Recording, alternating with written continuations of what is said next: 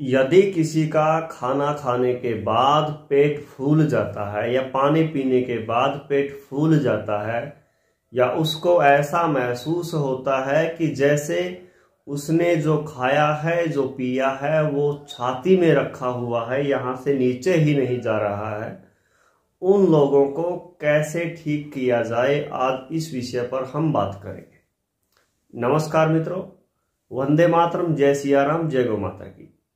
आप सभी का स्वागत है आपके अपने YouTube चैनल गोवर्धन आयुर्वेद में। हम यहाँ जो भी जानकारी आपके साथ साझा करते हैं उसको पहले प्रयोग करते हैं और प्रयोग करने पर हमें अच्छा रिजल्ट मिलता है तो आपके साथ साझा करते हैं।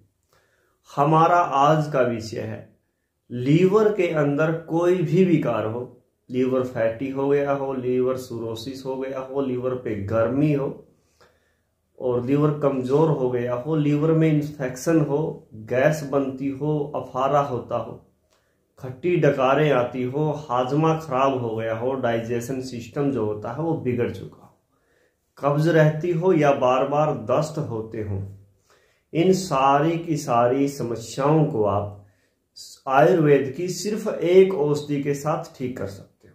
बहुत सारी औषधियों का आपको सेवन नहीं करना है। किसी भी अच्छी फार्मेसी से, जो भी अच्छी फार्मेसी है, किसी भी अच्छी फार्मेसी से आप ये औषधि लेना है। इसका नाम है पंचकोल चूर्ण। क्या नाम है? पंचकोल चूर्ण। ये हरिओम फार्मेसी भी बनाती है, वैद्यनाथ भी बनाती है, डाबर भी बनाती है, पतंजलि भी बनाती है और भी बहुत सारी फार्मेसियां जो आयुर्वेद की हैं वो सब की सब पंचकोल चूर्ण को बनाती हैं। आप इसको गर्म पानी के साथ या फिर आप इसको शहद के साथ जो है एक आधा चम्मच सुबह शाम भोजन के बाद सेवन कर सकते हो। इसका कोई दुष्प्रभाव नहीं है, कोई साइड इफेक्ट नहीं है, फिर भी आप इसको अपने विवेक पर प्रयोग करें।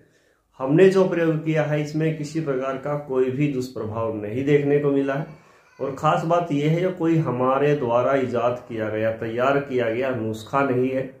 आज से हजारों वर्षों पहले हमारे पूर्वजों ने, ऋषि मुनियों ने, चरक, वाग्भट, सुश्रुत जैसे महाज्ञानी ऋषियों ने और भी जो हमारे आयुर्वेद के विशेषज्ञ हुए हैं, उन सबकी जो खोजें हैं वो खोजें हम आपके साथ साझा करते हैं।